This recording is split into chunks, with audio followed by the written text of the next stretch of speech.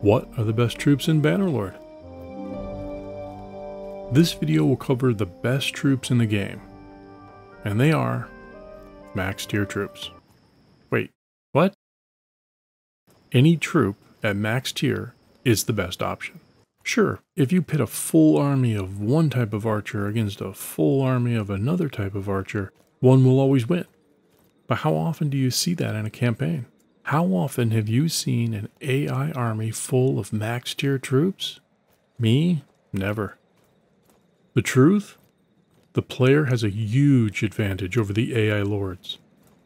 The player can use 2 steward perks to level their troops to max tier by donating gear.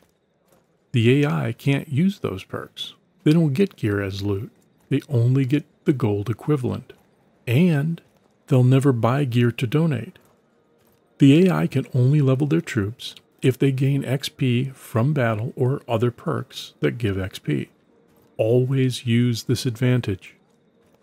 If you're planning on doing a lot of large-scale battles, you should always level your troops to max. You get a ton of loot from battles, donate the cheap stuff, and use the expensive stuff to buy more cheap stuff. If you lose troops, replace them with recruits of any culture and level them to whichever unit type you need, ASAFP. If you like to have a diverse army and use tactics and strategy to beat the AI, great.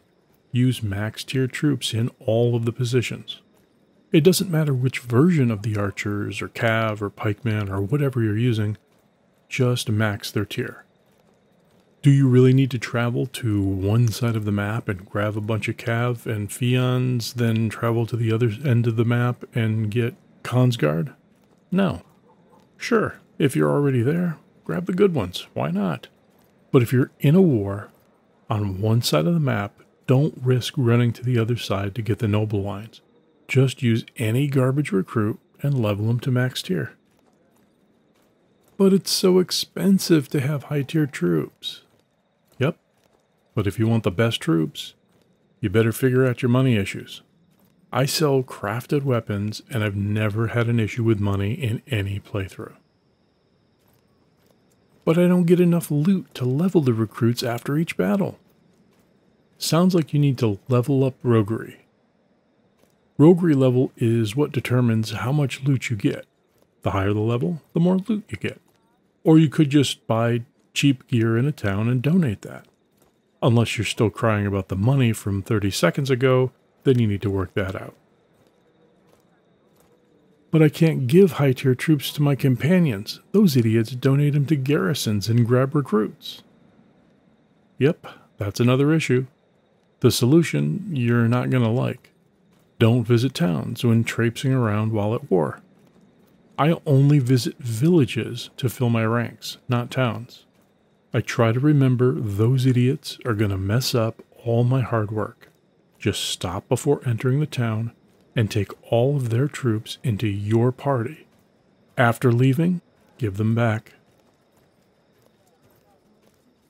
But I don't know how to use all the different troop types effectively. Then don't use a bunch of different types. Use what you know how to use, but max them out first. A max tier troop of any culture, of the type you know how to use, is the best troop. But I heard on YouTube that I should never use insert troop here or insert culture here. Sure, one culture may have the best version of some troop type, but only if it's max tier. The AI armies tend to have more low tier troops than high tier troops, because their AI lords are as dumb as your companions and donate the good ones. If your army is all max tier, then that troop that the YouTube video told you not to use will beat the AI's low tier, supposedly better troops every time.